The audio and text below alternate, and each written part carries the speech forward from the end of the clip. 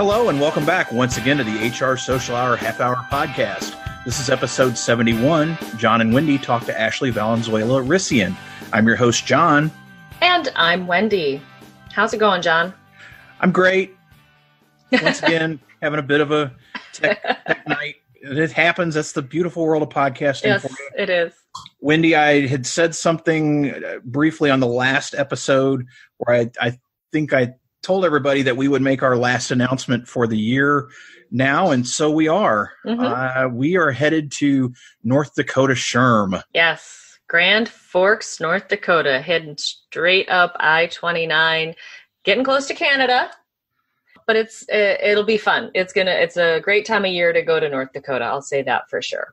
we were scheduled to be there September 17th through 19th, mm-hmm. and believe it or not, we are not speaking together. Right. You are going to be expanding on the Wonder Women and diversity and inclusion piece of the conversation. I'm going to be talking social recruiting, marketing, thinking about building audiences. And I'm excited because I've never seen you present anything other than disrupt, which is not a bad thing, but that's not a full bore presentation as such. So I'm very excited to get to see you in action, and I get to tweet about it while it's going on too. So I think that'll be fun. Really cool.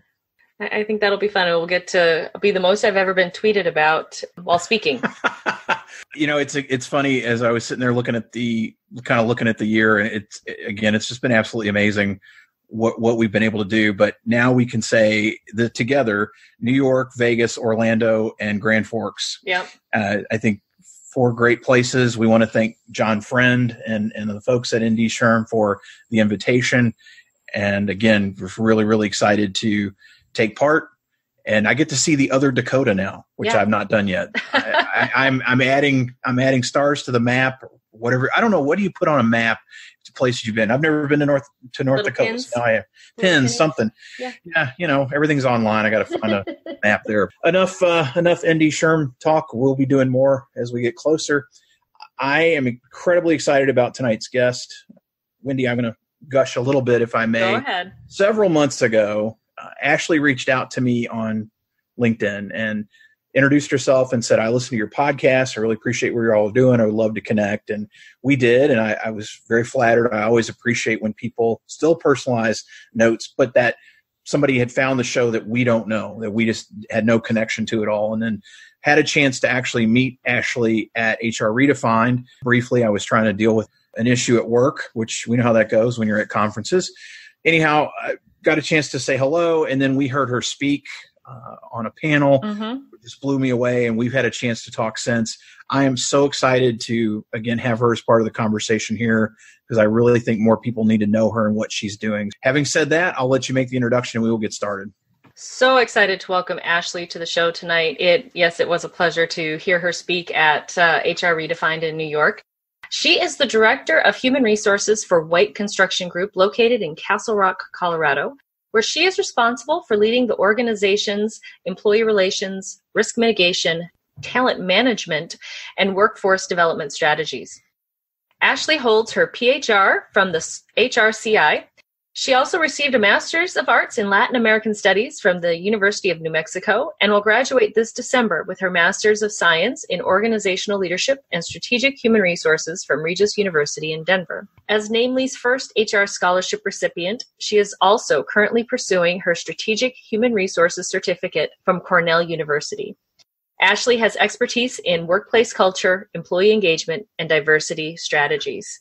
Ashley, thank you for taking some time out of all of that education that you're doing, which is fantastic, to join us tonight. And our first question is, what's in your glass? Coffee. Coffee is always in my glass. I'm convinced it's the secret to life. Well, Ashley, I gushed a bit. I told you I was going to, and I know what you're up to now. We've talked a little bit in the last many months about kind of what you're up to now, but how exactly did you get your start in human resources?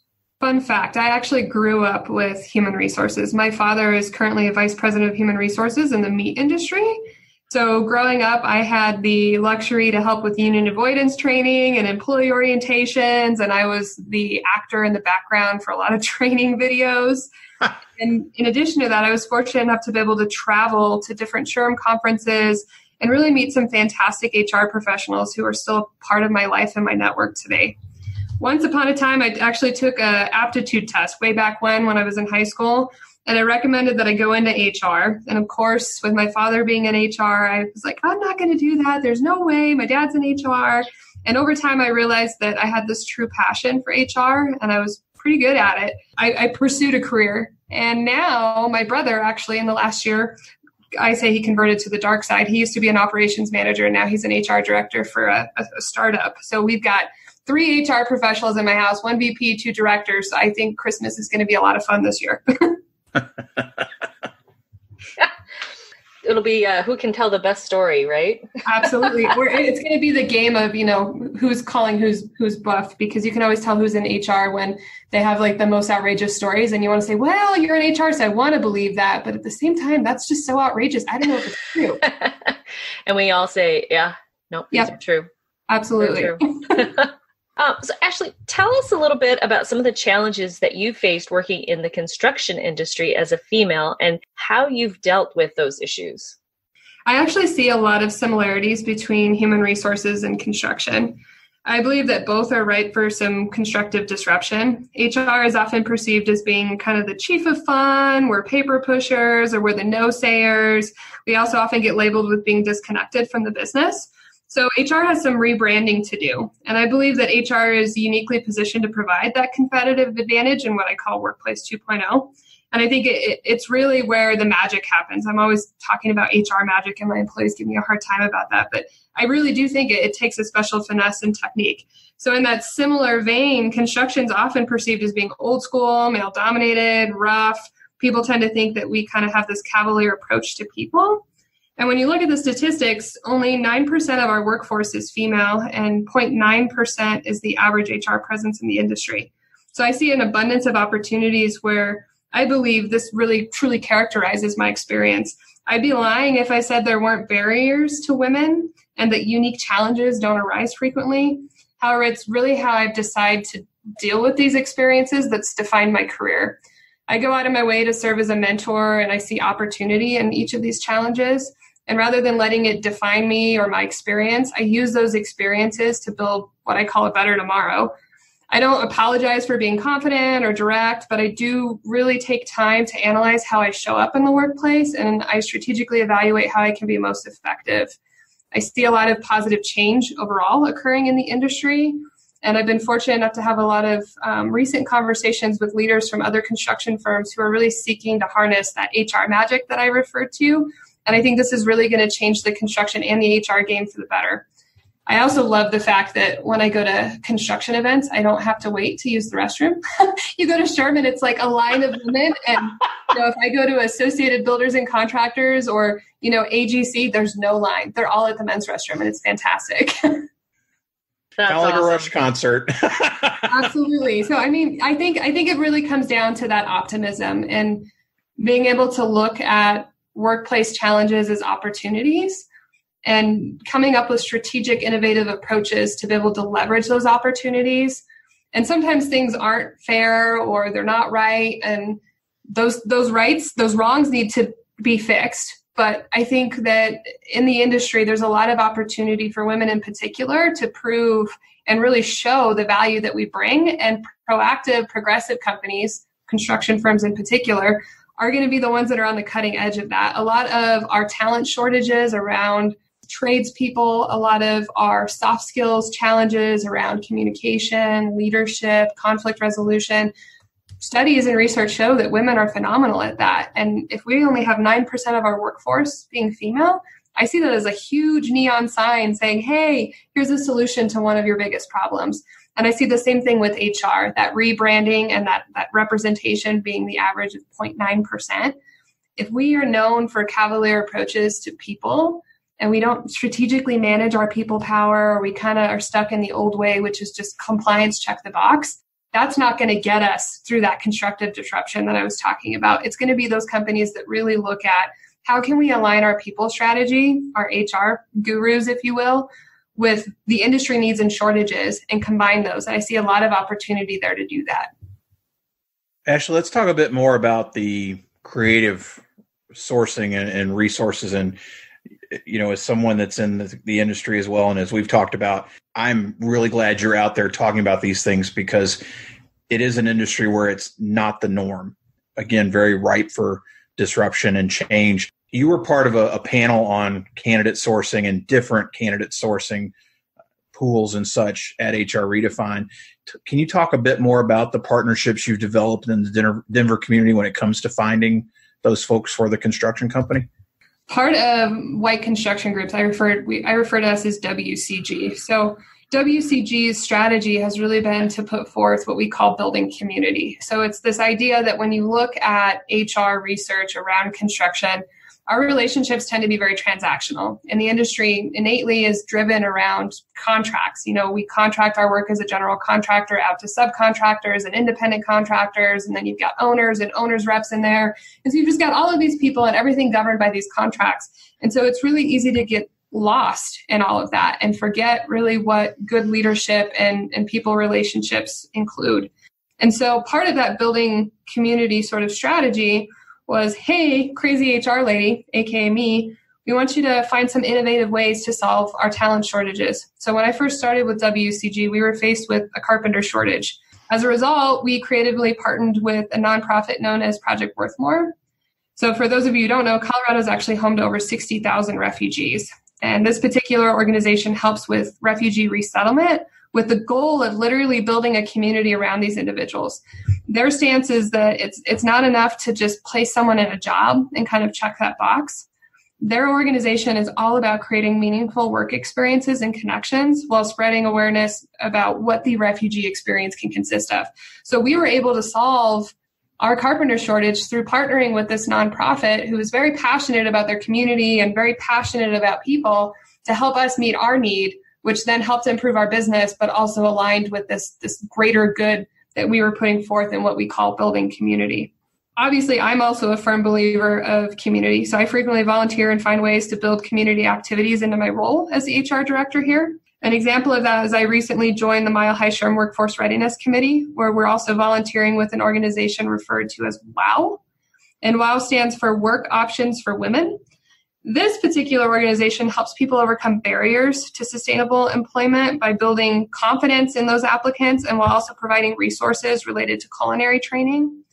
Their model is very unique in the sense that it's an apprenticeship model and it's criminal record friendly.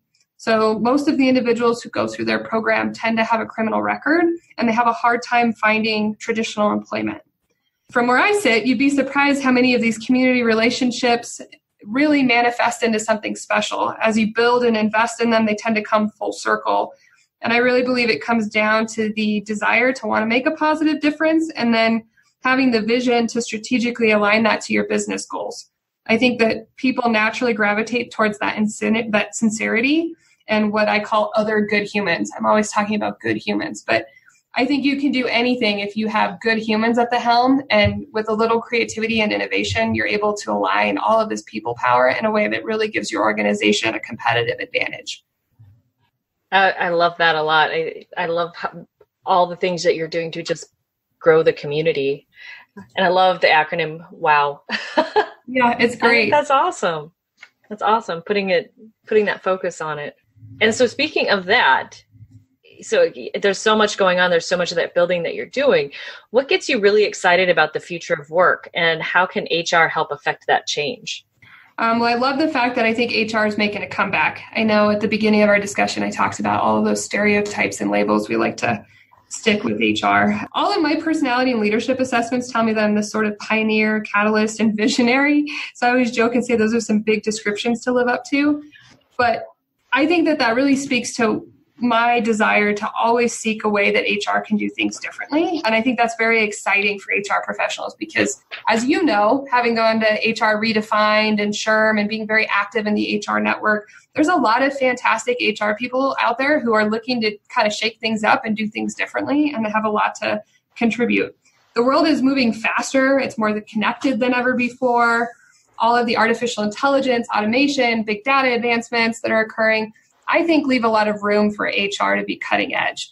Some people consider these advancements to be threats or challenges, but I really see them as these wide open doors for HR people to demonstrate their business value. I think smart, proactive HR people are going to take these opportunities and really use them to grow and retool themselves. I also believe that companies are starting to realize that people are the only real source of competitive advantage. And the reality is with that realization comes a real big incentive to invest in your people power. Chief Human Resource Officers are still an exception and not the norm. But as CEOs continue to see the value in HR, I believe that function will continue to be elevated in a way that's going to change the game when it comes to how we manage people operations. I also love the fact that employee engagement and company culture have become expected HR competencies and strategies. They're no longer the exception or kind of what I call the unicorn in business. They are expected and they're required if you're going to be a relevant business and if your business is going to be sustainable. So I believe there's a lot of HR magic to be found in those areas. HR magic. I love HR magic. I literally walk around my office. One of my employees bought me a little magic wand. Oh, nice. In my office, I actually have a wall and it's like all colored and it's got memes on it and employee pictures and thank you notes and just funny running jokes. Because I say half of that HR magic is humor and goodwill and building relationships with people. And there's always going to be downsides in business. And I think when rubber meets the road and it comes to like do or die time, those relationships are tested. And if you've done a good job as a leader and as an HR practitioner, those people stand by you through thick and thin, fire and water. Doesn't matter. They're there. It's all about the relationship. Absolutely. That's the magic. That's the pixie dust. I literally walk around and say, I'm going to go work my HR magic. Love it. Oh my gosh. And it's so positive about what we can do to, be able to make things happen and not just say no. Let's figure out how to make it happen. Let's get that magic going. I love it. Well, Ashley, it is now time for everyone's favorite part of our show, the half-hour question connection. Who was your first professional mentor, and what was the most important or impactful thing you learned from them? Ooh, that's a good question. I'm going to cheat and I'm going to go with two of them. So I had two important mentors in my life early on in my career. The first was actually a Mexican-American studies professor named Dr. Jeannie Canales. I affectionately refer to her as Dr. C. I think I'm probably still one of the only people that can get away with that. She taught me to never hide my voice or be afraid to act on my convictions. She always encouraged me to speak up and really be confident in who I am. He actually encouraged me to speak at my undergraduate commencement ceremony. And fun fact about me is I used to be terrified of public speaking. When I tell people that today, they always laugh and say, well, you're speaking at conferences and hosting workshops and we'd never know that. I'm like, no. I was terrified. I used to be very soft-spoken and just a little reserved. And she really pushed me to get out of my shell. And it was one of my biggest stretch goals that I've ever had, but it was one of the best. And Dr. C really represented a strong, intelligent, and compassionate female role model for me early on in my career. And I'm still just forever grateful to her, and we have a great relationship. My second role model would be my father. My father and I are extremely close. I always joke about us being twinsies because people will be like, you sound just like your dad. And I just laugh and say thank you.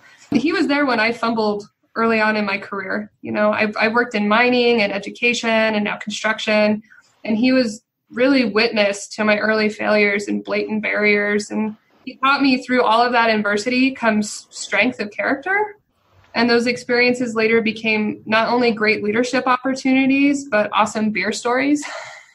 So my dad and I can always be found, usually at a brewery with beer and nachos. And I really owe a lot of my confidence and optimism to him. Ashley, who's one person you've gained in your network in the last year that you think more people should know? She goes by Ko, so Kalila Okolonola, and she's got a last name like me, so it's always a test, right? But she actually works for True Colors, and I was blessed to be able to share my HR Redefined panel discussion with her. And for her, working at True Colors means you really live the values of truth, responsibility, and unity. And she's a big proponent of being authentically adaptive, which means you're always true to who you are, but you respect and adapt to the environment in which you're in. And so Ko and I instantly hit it off around culture and changing the game of HR and really shifting how businesses look at talent. Her organization focuses on basically having gang members change their future. They don't hide their past. They don't apologize for it. There's no shame in that, but there's unity in that experience and struggle. And so her organization takes gang members from all different backgrounds, and they all go through the same process, and they're all in it together to kind of make a better future for themselves, while contributing to the community and while changing kind of maybe some of those mistakes they've made in the past, but not covering them up, not apologizing for them necessarily, but owning them and owning the impact that has on them and their identity. And I just think she's fantastic. She understands when I'm talking about culture and its relevancy and the difference between employee engagement and employee satisfaction. And we're just kindred spirits for sure. Very different organizations, very different sort of paths to how we got into HR, but same fundamental values and passion for people, and that there's no particular face of talent, right? I think we like to tell ourselves stories about, well, this is what the perfect person looks like, and they have to check all these boxes. And I think in today's economy, and really for progressive and effective HR departments, we're looking a lot more at the people who have the potential and the transferable skills and what I call the good human behaviors. So those soft skills and that strength of character and the ability to build strong relationships and their words match their actions and all of that fun stuff. Then about looking at the box and saying, okay, this person's got 5 years in the seat, and okay, they got to have one of these 3 degrees. I mean, that day, I think the days of doing business in HR and approaching talent acquisition from that perspective are long gone. And so I think she brings a lot to the table around passion and culture and community building. And she's a fantastic person. I think Wendy and I can agree. We were both blown away with everybody on your panel. She only lost me when she talked about jumping out of airplanes. I love that, though. I love it. I give her all the credit in the world. I'm not my thing.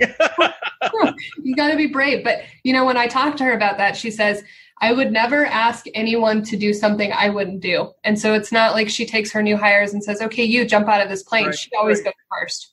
And that's because that's her commitment to them, saying, I would never ask you to do anything I myself would not do. And you're never in it alone. And even if it's scary, it's okay. We can be scared together, but you're not alone. And I think that's a powerful lesson. And honestly, I had just a half an hour conversation with her about onboarding alone, because in construction, we tend to kind of baptize people by fire sometimes. We say, hey, welcome to the team. This is great. Here's your desk. Here's your computer. Go forth and be successful. And oh, by the way, if you have any questions, just ask that guy Bob right next to you. You'll figure it out. Like, that's not good. It's scary starting a new job. Starting a new job might as well be as scary as jumping out of a plane for some people. So I think that's just one example of where HR has the ability to really change the employee experience. And I think we as HR practitioners kind of have the upper hand in the sense that we are the first sort of point of contact for a lot of these people. And so companies can use these HR folks as soldiers, if you will, to go out and lead their brand and explain their strategy and sort of indoctrinate, if you will, people into their culture and their values in a very professional, friendly, and innovative way. Yeah, totally agree. Still going to leave jumping in airplanes to somebody else. I mean, it's amazing. Don't get me wrong. I give her all the credit in the world. You're absolutely right. Demonstrating that. I will take people to lunch, or I'll find something a little more pedestrian. I understand. You can find some other way to be brave with your new hires that's somewhere between taking them to lunch and jumping out of an airplane. There's got to be fair enough. There's that nice in between. Although, how many times have you gone to a new place of work and nobody takes you to lunch? Yeah. Your first day, and you're just kind of sitting there going, was I supposed to bring my lunch? Where can I, So, minimum, take them to lunch. Maximum, jump out of an airplane with them. Anything in between is good. Well, and something we did that was a huge game changer was we created a new hire survival guide. It's a culture blueprint. So playing on, construction words and making it industry appropriate. But it's funny. It's meant to represent who we are as an organization. So we're very big on family and humor, and, we're a very informal environment. But what you just described, we'd have people show up and say, am I supposed to go to lunch by myself? Or where's the fridge? Can I use that fridge? So we built a tool that, shares our values and our message, but it also just addresses those basic things like, yes, you can use that fridge, or no, you don't have to dress in a 3-piece suit when you come to work. Go ahead, bring jeans and tennis shoes. You're fine. I think that's great. I absolutely love that. So Ashley, if you could go back to the beginning of your career, what's one piece of advice you would give yourself based on what you know now? I would say that just because someone tells you you can't do it doesn't mean it's true. And I would also say that no doesn't mean no, never. It means no, not right now. My career has really been built on things that, people tell me I can't do, or, hey, that's not possible, or, being willing to take the risk and be the first. So in my current organization, I'm the first HR professional we've ever hired in over 33 years of business. I was hired as the HR manager, and now I'm the HR director. And that was a huge step for my organization. I mean, they saw value in HR, they saw the potential, but 33 years of business where we had no HR is, a pretty big culture shift. I also think that there's power in storytelling. I wish, when I first got started, I would have written down some of my experiences and things that I'd gone through. And when I say storytelling, I mean, do it in a way that's honest, but that makes other people a part of your story. I think it's a powerful tool when it comes to leadership, when it comes to change management, when it comes to just being effective in what you're trying to get done. People really want to relate at this intimate level. And sometimes HR is like speaking French. It's like when you sit down with engineers and they start explaining, all of the architectural and, structural issues. You're kind of like, whoa, what are we talking about? HR is like that sometimes too. And I think we would be wise, and I would have been wise early on in my career, to kind of take a step back and say, how can I explain this in a way that's going to bring this person with me, but also engage them? And I think there's just so much power and influence and that connection that can be built through storytelling, that's something that I would recommend to people. You started to touch on it briefly a little bit earlier, Ashley. Can you talk a bit more about how you enjoy giving back to the HR community?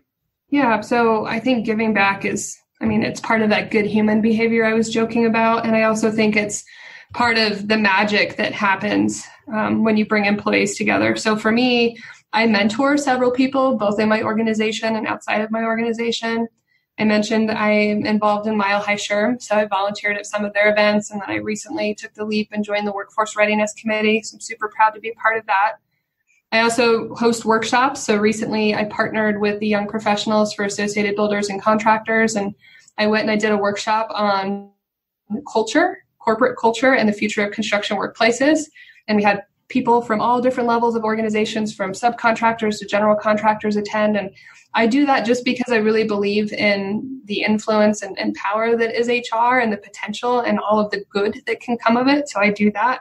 And then obviously things like HR Redefined, I'm happy to speak at conferences. I'm happy to sit down and just, meet one-on-one with people, make a lot of connections that way.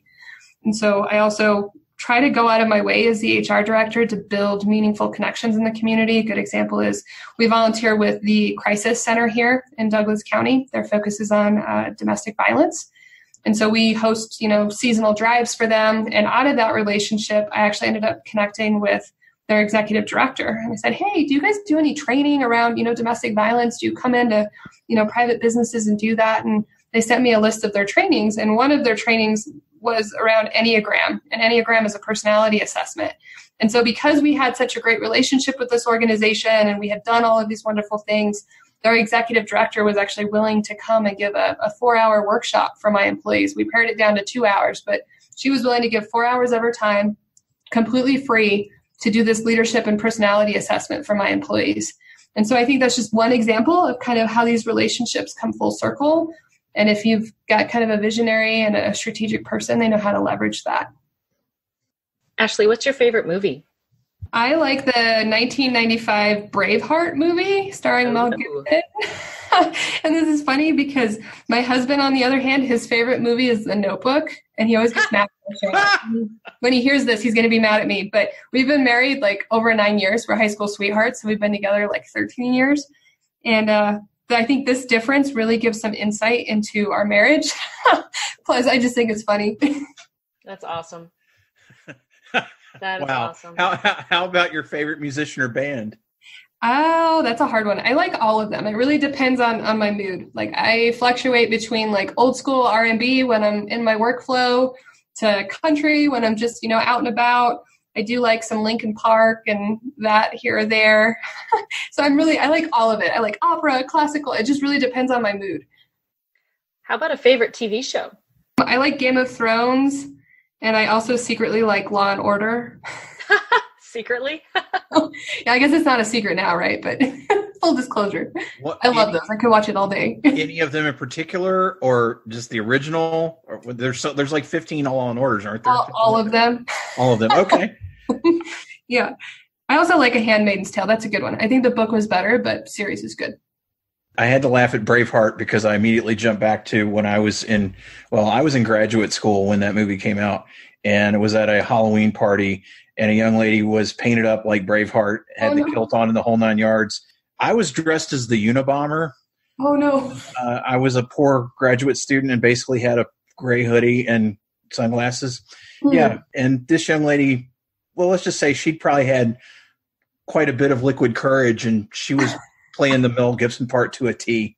It was incredibly entertaining. And I don't know. Running around yelling freedom. Yes, exactly. It's exactly what she did. And I don't know why I just admitted on my own show that I was the Unabomber for Halloween, but I did. And the judgment-free zone on a government watch list because it was many years ago.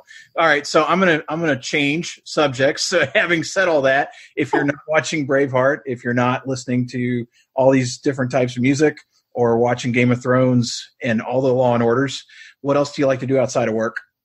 So I took up photography about a year ago. So I'm totally self-taught. A friend of mine gave me this old camera. It had missing parts, all of this. So I'm totally self-taught, but it was become a passion of mine. I've meant for years to take it up and try it. And I never made the time.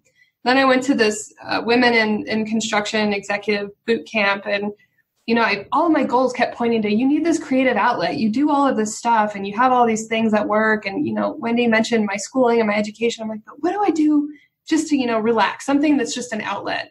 And so I got into photography and I love it. And so I started my own little Instagram page. It's totally baby infancy sort of started, but it's called Festival Photography. So I do that just for fun. And then I love to go hiking and traveling. And then I'm a total book nerd.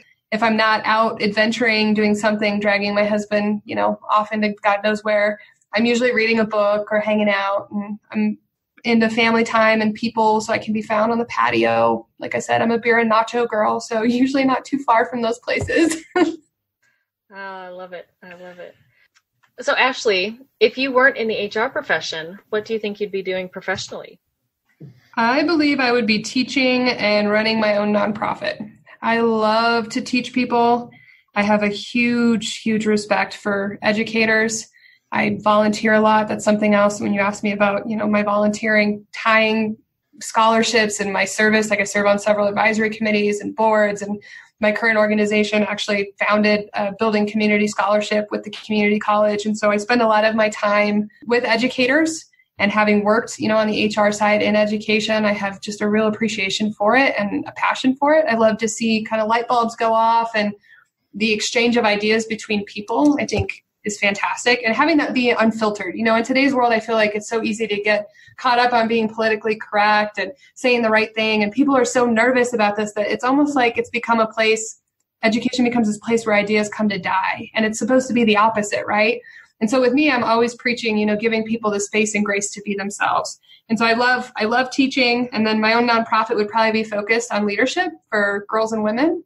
I think there's a lot of work to be done around leadership and how we show up and how we deal with these things, and just really empowering women to just be themselves, right? And do what you do. And if people tell you, no, it's okay. If you love it, go be yourself. Go be that inspiration. Be that light. I think there's just a lot of great work to be done there. Ashley, I have to say, I'm glad you're not doing that. I know you would be incredibly successful if you were, and never know where things go down the road. I'm really glad, though, that you're not, because if you were, I probably would not gotten to know you. I don't think we'd be talking tonight. And again, I'm a fan. I really appreciate what you're doing, how you're doing it, and was so excited when, even if it was just for a minute or two in New York to get a chance to visit, I asked, would you come on? I was so excited that you said yes. A lot of people that are listening probably don't know you, and now that they've heard you are going to want to get to know you better. What's the best way for them to reach you out there? I say reach out to me on my LinkedIn. I'm on there all the time, so that's the best way to reach me. I am a sucker for coffee, so even if you're in another state, I'm always up for virtual coffee. I do that more frequently than not, so very open. I'd love to connect with anyone who has questions or just wants to share ideas. We will add that to the show notes. And Wendy, how about you? What's the best way for the listeners to find you? Best way to find me is on my blog, mydailyjourney.com. Daily is D as in dog, AILEY. And of course, the fourth Sunday of each month, join us on Twitter for the HR Social Hour Twitter chat at 7 p.m. Eastern Time. How about you, John? HR Social Hour Podcast.podbean.com. Go to the left-hand side of the screen at the top. You'll see 3 little lines. Click those open. You'll find links to all my social accounts there. While you're at the site, listen to an episode you haven't heard, download, rate, review, share, anything you can always do to help boost the signal. We always appreciate. So again, Ashley, appreciate you being with us tonight. And so for the HR Social Hour Half Hour Podcast, I'm John. And I'm Wendy. And as always, be sure to connect, give back, and network. Take care, everybody. We'll see you soon.